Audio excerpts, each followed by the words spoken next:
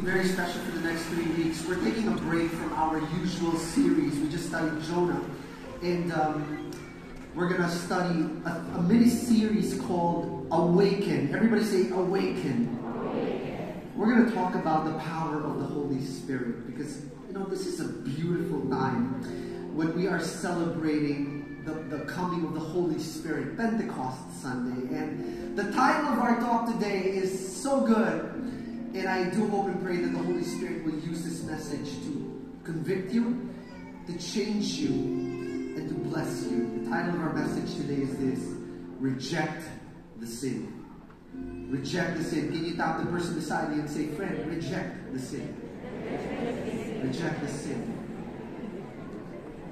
We are celebrating, like I said, one of the most significant points of an event that happened in the Christian's life, and we're talking about the coming of the Holy Spirit. 2,000 years ago, the Holy Spirit came. But if you are a Jesus follower, how many Jesus followers are there here?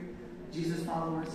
You know that this event was not just a random event that happened to, to a bunch of people back then, but it's an event that's still happening today. And it's an event that will continue to happen for years and years to come until the end of our days. Can I ask you this question? How many of you want to live an abundant life? Raise your hand.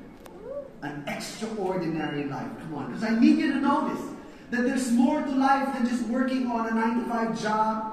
There's more to life than just waiting for that next big paycheck. There's more to life than just waiting for that next breakthrough or that next milestone. God wants you to live life, and not just life, but life to the full. But how are we going to do that? Ask me how. How? You need to stop sleeping through life. That's right. Some of us are sleeping through life, and we're going through life as though we're alive, but we're not really fully alive.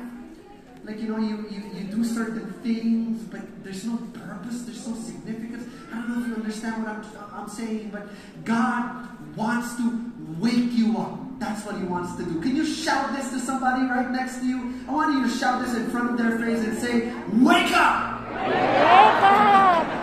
Wake up, baby. God wants to wake you up from your slumber. He wants to wake you up to His presence. How many of you believe that God is working in your life? If you live through life sleeping, you're never going to know that the Holy Spirit is actually moving in your life, and God wants you to know that He wants to work in your life. We're going to take a page from the book of Acts, wherein the apostles had recently received the gift of the Holy Spirit. And this is amazing. Peter was talking to the disciples, and then let's read. Let's put it on screen. It says in chapter 2 of Acts, if you have your physical Bible, by the way. Oh, sorry, we never prayed. I forgot. Let's say our Novena-to-Godslove. This is the problem when you're doing solo flight. Okay, I'm usually used to another preacher coming in. Let's say our favorite prayer, shall we, first? Before we read the Word of God. Everybody, let's come in the presence of the Lord as we come in the name of the Father, and of the Son, and of the Holy Spirit. Amen. Everybody raise your hand up. Come on. Say this with me. Today I receive all of God's love for me. Today I open myself to the unbounded, limitless, overflowing abundance of God's universe. Today I open myself to God's blessings, healing, and miracles. Today I open myself to God's word so that I become more like Jesus every day. Today I proclaim that I am God's beloved, I am God's servant, I am God's powerful champion. And because I am blessed, I am blessing the world. In Jesus' name, amen. Everybody, can I ask you to lift up a hand? If you are online, please stand up. And we give honor and reverence to God's word as we sing. Thy word is a lamp unto my feet and a light unto my path. Okay, so back to Acts. We are in Acts chapter 2, verse 38. Can we put it on the screen? It says there, Peter replied, each of you must repent of your sins. If you got a physical Bible, I want you to underline those words, repent of your sins. Tell your neighbor right now, repent of your sins. Repent of your sins. That's right. And then turn to God and be baptized in the name of Jesus Christ for the forgiveness of your sins. And then Jesus says, Peter says, this promise is to you, to your children, and to those who are far away, all who have been called by the Lord our God. Then Peter continued preaching for a long time, strongly urging all his listeners, save yourselves from this crooked generation.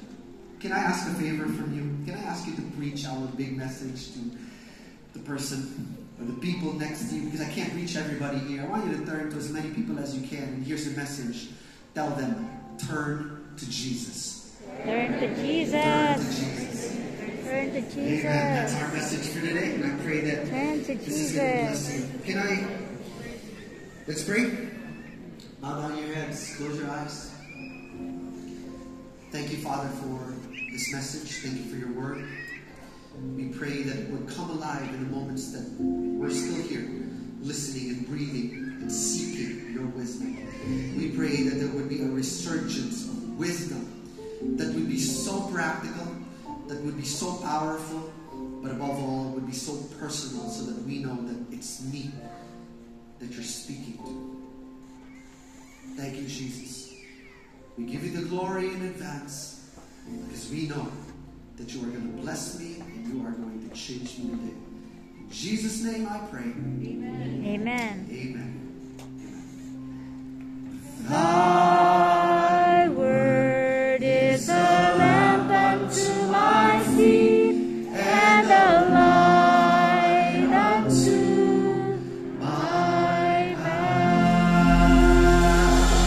Give the Lord a big hand, everybody. Amen. As you take your seats, can you touch your neighbor and say, God is going to speak to you today?